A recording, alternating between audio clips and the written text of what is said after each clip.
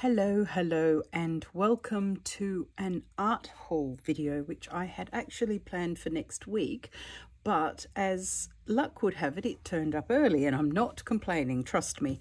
In fact, it's a beautiful day today. It's snowing outside, almost completely white, and I'm hoping to get some photos for you too for that. And the sofa that Rob and I ordered about 3 months ago or 2 months ago now has arrived today, and it's in place and looks very nice. So I've got to decorate the room for Christmas now. Nicer problems to have. But at the moment, it's all about this because I want to use these things. And I thought, well, no, first of all, we're going to have a look at them together. So I haven't opened any of these boxes. I don't know if anything's broken or missing or anything like that. I shall mark it all off later. What I do know is that it's an exciting lot of stuff. And over the next months, we're going to explore the uses of all of it. Okay, where to start? I think I might start with the paper because, yeah, that's a little bit boring compared to the other poor paper. This is mixed media paper that I've bought. I can't remember what GSM it is. It's about 180 by the feel of it. I would have thought, if I had to guess, 150, 180. So quite substantial, and we'll put up with apparently wet as well as dry.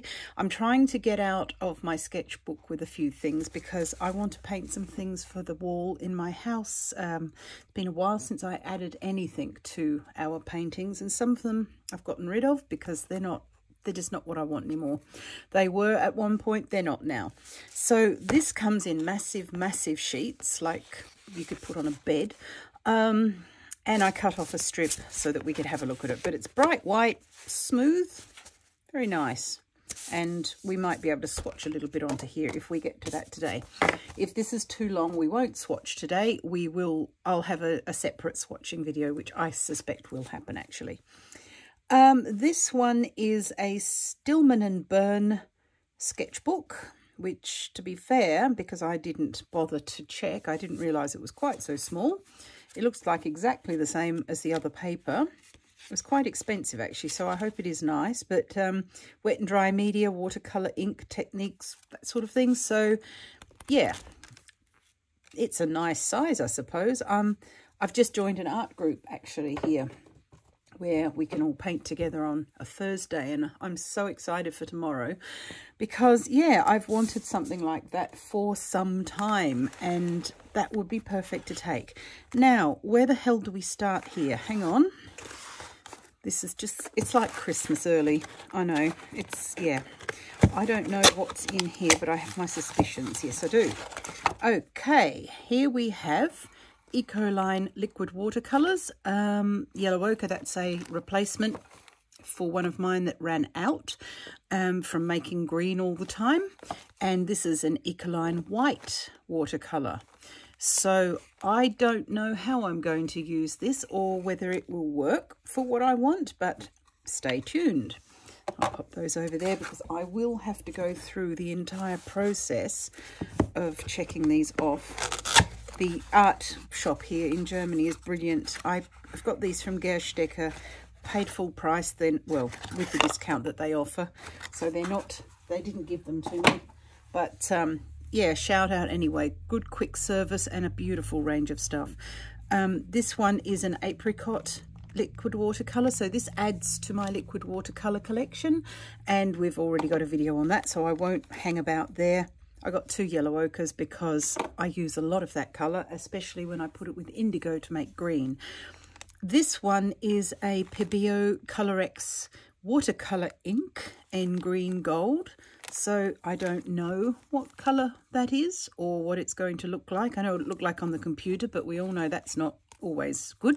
So that is something to explore. I just got one of those, and always in a green. I always start with a green because green is one of my favourite colours, and it's a good thing to have. Right, here we have got bags and bags and bags of markers.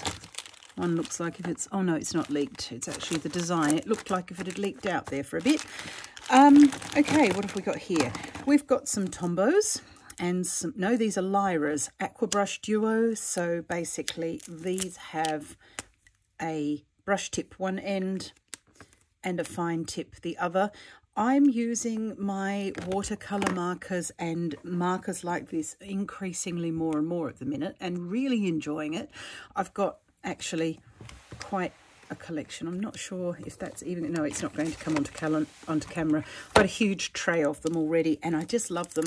And I did one of my pictures for the Landscape Art Club this month, which was taken by Hannah. Thank you so much for those inspirational photos. So Hannah, if you're listening to this, lovely. And I painted the one with the sun shining through the trees, almost all markers and just a little bit of water, what else? Markers and coloured pencil.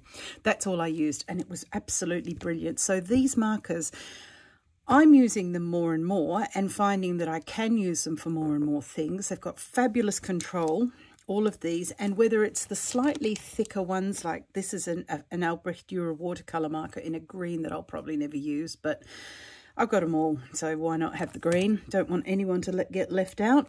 They're great. These are great. They've got different uses, and yes, so I'm getting a nice collection of these together. So let me go over there as well. So in that same vein, I have got some of these Faber-Castell Goldfarbe sketch markers. Same deal, exactly the same.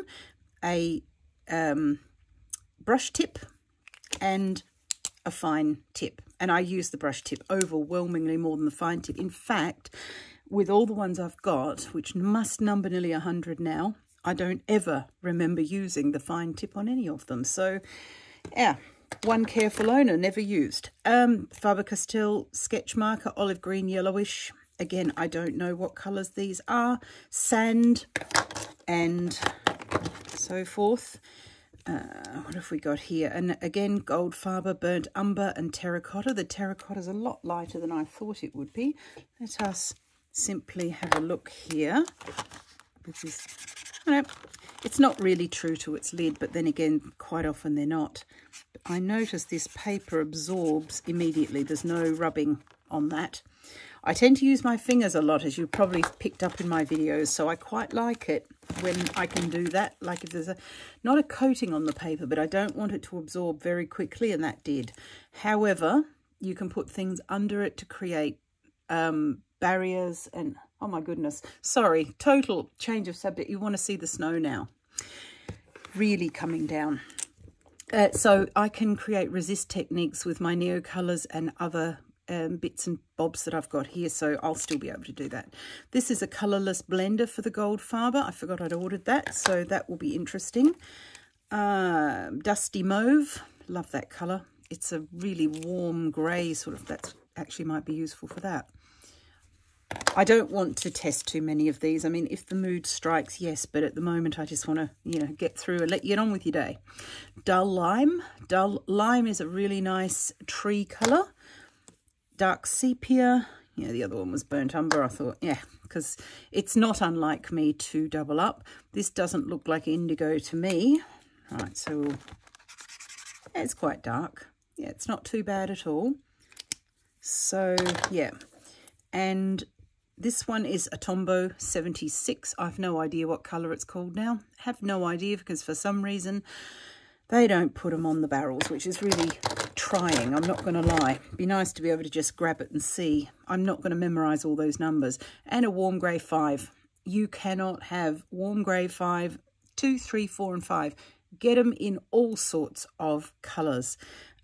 All sorts of products, because for shadows they are unprecedented. So they're going to be fabulous. Oh, not through them yet. This one is another Goldfarbe, fresh bamboo. Looks a pretty green. This one light. As you can see here, these are very, very similar, so they'll warrant a side trip.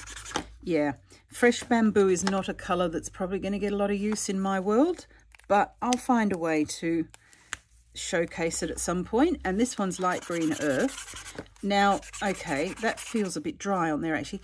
To be honest, I wouldn't buy both of those. It feels like I've doubled up. They look like it in the barrel. On the computer, they were totally different colours. Whereas, as you can see here on the paper, they're so similar, you don't need to buy both. So, yeah, bear that in mind. Obviously, when we're buying things on the computer, we generally know that what they look like on the screen is not necessarily what they look like. Warm grey 3, another really useful one. Under the eaves, around windows, anywhere where you need a shadow and you need to get there with a pretty fine tip. These are great. And this one's mahogany and earth green yellowish. Fabulous. So, pleased with those. Oh, and a Staedtler pigment brush pen in indigo. I have no idea. It's a nice oh my goodness, that's fine. And it goes over those, obviously, because this is a pigment. That is really, really nice. Very good light fastness, store horizontally. Yeah, I store all of mine horizontally. Just if you don't know that, always store your markers horizontally unless they say otherwise. Because otherwise they can dry out. And if they do dry out, if you can get them going again, that's a miracle. This one is a Sennelier ink brush. Now, somewhere down here, I have a Pentel ink brush. Watch me fumble for 20 minutes and start swearing if I can't get this open. Well, sort of. Right, that doesn't merit some of my better swear words. My father taught me to swear beautifully in 4 languages, including Latin. He was a sailor. So yeah, I certainly can give it with the best of them. I haven't used these a lot. I mean to. I've got a brown, oh gosh, even found it. This is another Pentel one in a brown. It just strikes me that this is a good way to get colour down quite quickly, and I like the scrubby effect you can get. And especially when you're painting outside your studio somewhere, it's nice to not have to carry everything you own and then have to have water with it as well. So these sorts of things I can see as being quite useful. So I've got a Payne's Grey today and an olive green, and I had a sepia. So yeah. And of course, if you get these, you'll notice that this one, just while we're talking, has a red ring. When you put them together, the nib isn't pierced, the ink isn't can't get into the ink yet, so you've got to take that out, and when you then screw it back on, you can sometimes feel it pierce the membrane inside, then the ink will flow. The instructions are on the pack, but just in case that's interesting. Okay, next bag is, gosh, I like that colour. It has never felt so much like Christmas in my life. Although I have seen white Christmases before. Sorry, I'll see if I can get some photos. This is a Liquitex acrylic marker. It's a really, really big one, and I don't use them this big as a rule, but I figured I'm going to just see if I can find a home for this and see if I can find a use for it in that home. This is a yellow oxide, so it is a 8 to 15 millimeter. Of course, what that means is they have tips which you can get a finer line with. They're really, even the big ones, and this one is, gosh, let me see, can I get this off? Because we don't really want the swearing. Some of these are just impossible. You wonder who has packed them, but this one's not too bad. So it's really big. And when I activate it, you can get quite fine lines. You can get a slightly broader line. As you can see, it's a slight chamfer there on the tip, or you can go full on broad strokes with it. So I think that might be useful at some point. This one again, it's a Posca and it's ivory. It's also quite large but not quite as big, so that's interesting too. And this one is an Edding acrylic, 5 to 10 millimeter. It's got more of a slanted tip on this one. And again, I've only got one colour in some. I'm not in love with some of the Liquitex, I'm not going to lie, because they're not a great coverage and they can be shiny and not as opaque as I want them. This is a different sort of tip again. So different brand, different colour.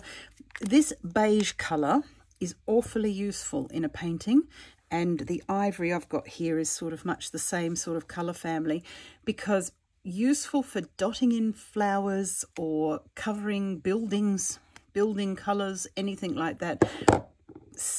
Rocks, sand, anything like that. And when we get to that bit, I'll show you how I use them and then fill in the gaps with coloured pencil. Okay, this is a Colorex marker, Pebeo again, and I don't know, I think it's a relative of this one. This one's olive green, and this one that I've bought is green gold. So I, again, forgot that I got this. It's rechargeable, refillable, so that's good. So this is a watercolour ink marker. Interesting, new brand to me. Never used them before. If anybody's ever had any experience with them, do let me know. But yeah, so excited to use that. These are Molotow ones, and most of us know about these. They're not. This one's a new colour, zinc yellow. I'm normally not a bright person like this, bright colour person. Yeah, not very bright either, trust me. Oh, it's one of those days. It's just too much today. But when you've got a field and there are bright yellow flowers like that rape paddock we bought, I bought this. I'll put this on my shopping list the day we did that video on the canola field, because the colours I had weren't big, the tips weren't big enough to get over the ground. As you can probably recall, I shot that in 2 extras so that you didn't sit there all day, because we'd still be here now if I was still doing it with a 0.7mm tip. So this one is bigger and it's brighter because those flowers really are that bright. And yeah, okay, you can tone things down, and we frequently do. We quite often don't paint things as they are. We paint things as we like them to be, but sometimes you just need that pop of bright colour. So that's why this has entered the family circle. Same with this. This one is a different tip. This one was a bullet tip. So it's round. This one is a slanted tip. I'll see if I can match up the lids. Oh, go me. And it's the same bright sort of yellow. So I have the same thing in mind for this, is to be able to get those bright pops of colour. Bird's feathers is another thing. And acrylic markers are great because they go over most things. And if everything in the world is lining up in the right direction, you even get opacity, which is good. This one is a twin, a Molotow twin, 2 bullet tips. One is a 1.5mm, the other is 4mm. Really useful, and I like that colour. This is a nice purple. Again, flower colours. I always make sure, and every landscape artist should make sure, that they have 1 or 2 flower colours in their kit. This one is Bronze Yellow by Liquitex. I hope it's better than the Liquitex I've got. I bought it again thinking that I may have a dud in my other one, so it's always worth getting another. This one is a Solo Goya Aqua Paint marker in a green. So it's actually a brush tip and it's a watercolour marker. That's a really nice muted green, and yeah, you can get a really very fine line or squash it down. It's really quite juicy. I can see that coming in handy for leaves. Okay, moving swiftly on, third bag. Right, and more of the same. A Pebeo acrylic marker in this particular grey, and I see they give a spare tip, which is helpful because, yeah, things happen to them. Another Liquitex marker in parchment. Again, I like this Eau de Nil colour. It's really, really useful for filling in areas. Another one for all twins, same as this other one here. Actually, I've got another in hazelnut brown. This one is poison green, and this one was purple violet, so they'll be interesting. And they are acrylic markers. A pink skin pastel. Yeah, I'm not sure about skin. It's more of a pink, to be fair, but the ink might be different. And a purple violet, same as the twin marker, but in a different size tip. One hopes 2mm, so that's nice. Got a nice selection. This one is a mellow mint. Excuse me, not yellow mint, but mellow mint, as you can see from the band there. I'm sorry, I'm dashing through these because I'm mindful of the amount of time, and yeah, we can come back and do it properly, a selection at a time, in its time. Natural white, we got there. Natural white, which is, again, it's a winter white, slightly off-white, which is useful. This one, unbleached titanium. I've certainly decided to give them another go, despite hating the one I had. You know, there's just nothing. Yeah. Purple violet in 4mm. That sounds worryingly like my twin tip one, I think it was. Doesn't matter, I'll use it. They're also refillable, so I'll have it. I can put it into a travel kit if I have too many doubles up, and I do that sometimes. Pebeo acrylic marker, again, spare tip. This one is an oriental violet, which is a nice orchid colour actually, and good for flowers, I think. This one is a Molotow Amazonas Light. So Amazon green in light. I'm pretty sure I've seen that one before, worryingly. Don't matter. Live with it. Hazel. This one is Edding permanent acrylic hazel and is good for just about everything too. So yeah, good opacity and really useful. Okay, let us see what we've got here. I know what they are, I suspect. This one here is, oh, poor little guy's a bit lonely and a bit boring. Neocolor one. I've nearly used my other one.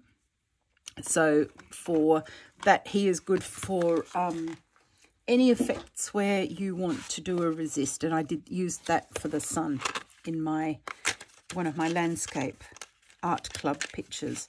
Pencils are next. What have we got? These are watercolor pencils, and this one here isn't. This one's just a raw sienna Caran d'Ache luminance, which I was out of, needed to replace. These are some watercolor pencils. Again, really using those quite a bit at the moment. Had a real go with them this week, actually. I've got, nope, those are luminance. Put some more watercolors in this order. Yes, yes, there are. Even though I've got some of these that are very similar in my Derwent Lightfast, the Derwent Inktense, I've got them in other brands as well, because these are not quite as intense. And with the Inktense, their one failing is it's hard to tone them down. So for sky colours, for example, the lightest blue in Inktense is still too bright for some of the skies that we get in this part of the world. Not all year round, but then I don't want to paint pictures that are all summer and bright blue skies. Sometimes I want just a hint of blue, and you can't have it with the Inktense. So I've bought Albrecht Dürer by Faber-Castell, and I have a red violet here, an olive grey, earth green, always good to have, love that colour. Light green, that's not a colour I will use, but I will show you how to tone that right down when we get some of those going. Chrome oxide green, that's a different one. Dark indigo, I get a dark indigo in every brand if I possibly can. Purple violet. Okay, so red violet and purple violet. So those will add to my collection. Oh, wait a second. Nope, that's a different one. That's that lot. Oh, I see. They've got the same barrel with the same gold wrap. So let's hope they were all. Yes, they are all. They're all Faber-Castell Albrecht Dürer. This one is a Caran d'Ache Pablo in green ochre. Green ochre is my current favourite colour. You probably haven't seen that because it's in everything I touch. Bordeaux red. And these are also Caran d'Ache Supracolor 2 Soft. And then there's another green ochre, because why not? Different. This one's a light green, Supracolor 2 Soft. It's a very, it looks like a sweet mint colour, actually. This one's olive brown, Supracolor 2. These are all Supracolor 2, I think. This one's an olive yellow. Bister, like that colour. And spruce green, that's a bit greener than I wanted. I prefer this sort of colour greens to that. That's too bluey, but we can tone that down. And olive black, dark olive, they're good too, love those too. And a nice purple aubergine, always a good bet. Right, so watercolour pencils, so that's good. Then these are probably not quite as exciting. These are some Caran d'Ache, and these are all replacements for what I actually needed because I've worn them down to stubs. Starting with green ochre, Caran d'Ache green ochre. If you're putting a Christmas list together, this goes on it twice at least. And so does dark phthalocyanine green, brilliant. There's a Payne's grey, and I have a moss green, a raw umber, sepia 50%, raw umber 50%, warm earth 70%, French grey, and a Castle earth. Oh, they spelled it with a C this time. This one's going to get a test. No, still, it's, I don't know what it is about Castle earth. It's dry and gritty. Weird. Because this one here, the sepia 50%, is totally different. It feels so much creamier. Castle brown must be that sort of pigment. You know, you get that sometimes where you just get a pigment, it's just not pleasant. Okay, this little stack here. These are Neo Pastels. They are Caran d'Ache, and they are Neo Pastels, so they're oil pastels. And I bought the whole colour range because I've enjoyed using them, and I shall enjoy showing you what I do with them in January, I think. January or February, something like that. I'm going to do all three pastels, so soft pastels, which we've got some here, and oil pastels, and also pan pastels. I want to show you what I do with those as well. And I'm going to give each one its own spotlight because they do so much. So we have got the whole range here, and they're really nice colours. I'm not going to keep the boxes with those.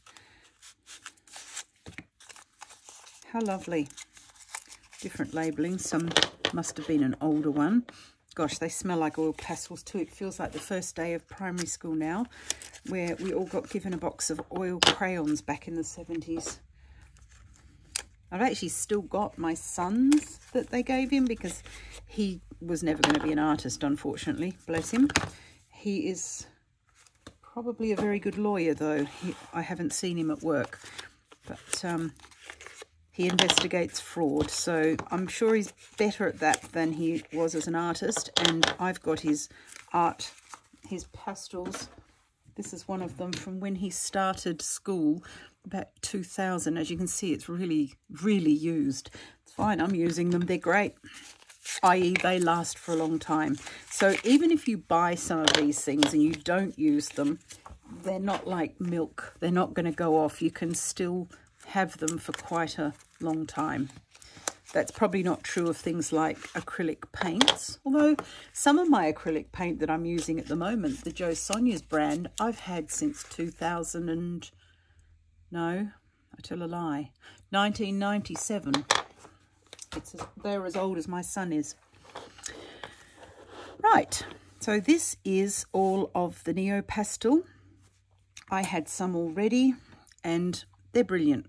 They really, really are lovely. They're lovely to use. You can blend them, do all sorts of things. And like I said, we will give them their time in the sun. I'm just going to pop them in the oil pastel tray. I had to choose a brand because you can get seriously carried away with this sort of thing. I mean, this is bad enough. You can get very carried away with these sorts of things. So I decided that what I was going to do is choose a brand and stick to it as much as possible, because then I could keep a track of what I'm doing. That hasn't happened here because there are a couple of brands here because I'm trying some.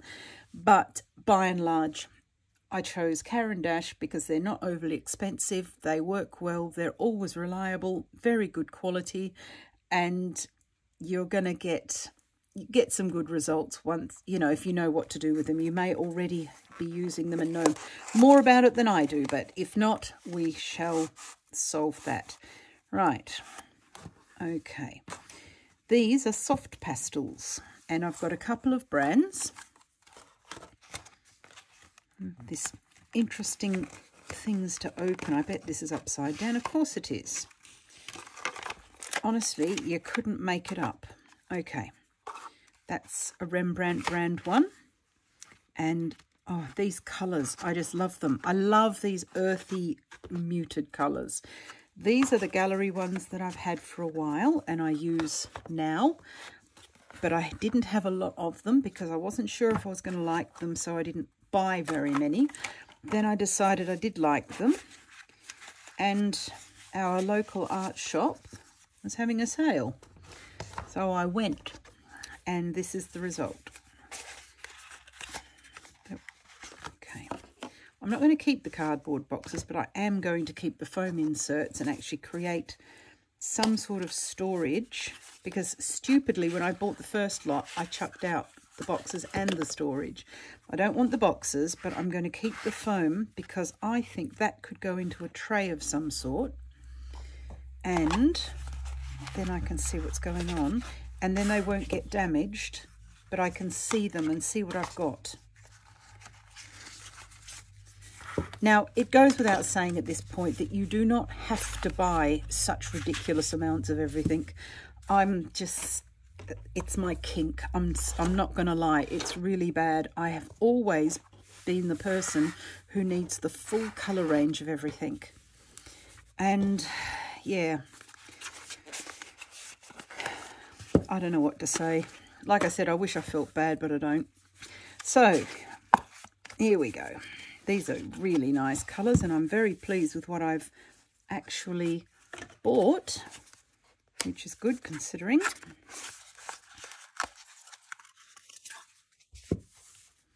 Really nice earth tones. Beautiful. Quite a lot of nice ones that go with what I have already too. Some of my feel as though I've doubled up. That one looks exactly the same as that one, for example. I can get that out. Khaki, and I bet this one is too. No, I'd be wrong. So those are really similar, and I didn't think I had. I double checked everything. It was ridiculous. It doesn't matter. I'll still double up with something. Okay. To me, this is like jewellery. And I don't know, even though I don't use a lot of watercolour, mainly because I cover it up with other things. I've got all the beautiful super granulating watercolours, but I don't want to use them because I wreck them by putting other stuff over them, and you can't tell they were super granulating anymore. And I get frustrated with them and don't use them, which is really stupid. Put that there. Oh dear. I've got one box extra, so that means I've got to buy more because now they won't match. Okay, that's it. That's all the boxes. No, it's not. There's one more. Oh, this is good. Right, now I need to buy one more box because they still don't match. So, yeah, I think that's everything. Probably something else. Okay, so with what I have already, I've got a really nice spread of earth tones. If they're all on camera, I believe they are. I have some Rembrandt ones. I have some Schminke, and I have some Sennelier. These are Mangaio Gallery handmade, and I just love these. I would love to be able to have things like unison pastels that are made in Britain, and you just can't get them in Germany, or at least I haven't found them. If anybody knows of a source, I know some of you are here in Germany with me. If you know of a source where you can buy unison pastels, make yourself known in the comments because I'd love to try them. But at the moment, this is what we've got, and buying local. Schminke is a nice German brand. Sennelier is French. Rembrandt, who knows? Holland. So we've got the whole EU here. I don't even know where these Mangaio ones are made. And they are Korea. Okay, so we're all over the place.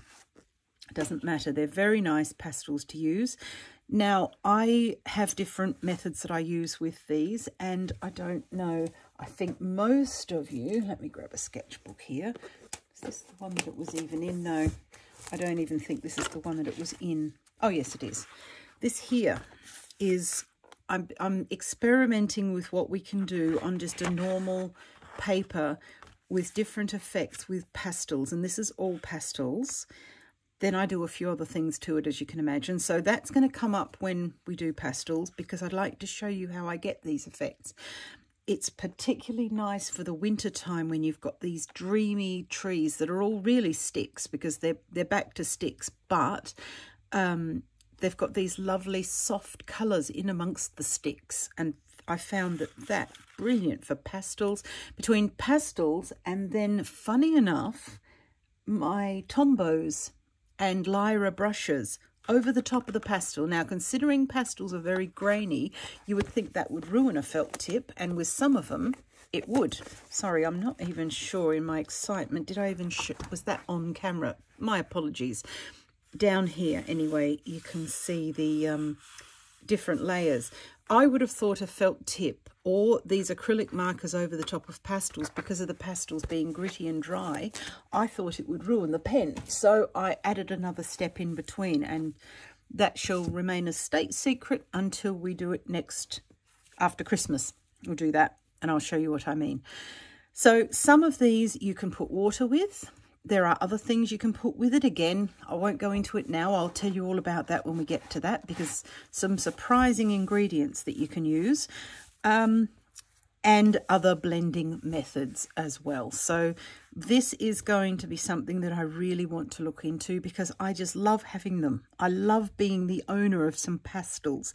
They look so, they're like jewellery. Love it. Or like a box of sweets. Right, well, I'll need to go buy more now, because that's all I've got, and that we're at the end of it. I've got a lovely pile of boxes next to me here, and a job of checking them all off on the list. But thank you very much for staying with me during this. I hope you've enjoyed it, and we'll have some times playing with these. Like I said, don't feel the need to go out and buy them all yourself. I just like having the colours, but we'll use them in a nice way, and you'll be able to see what you can do with them. You may already have some of these. And then you can maybe find new ways to use them, because there are some fabulous options. So yeah, with that, I will bid you adieu. The snow has stopped, but it looks like it's going to start again. There's still more there to come. So it's all good. Have a lovely rest of day, and enjoy the rest of your week, and I shall see you again very soon. Hopefully towards, I think, Friday. I shall very, very much try to upload something for you on Friday. So I'll see you then. Bye.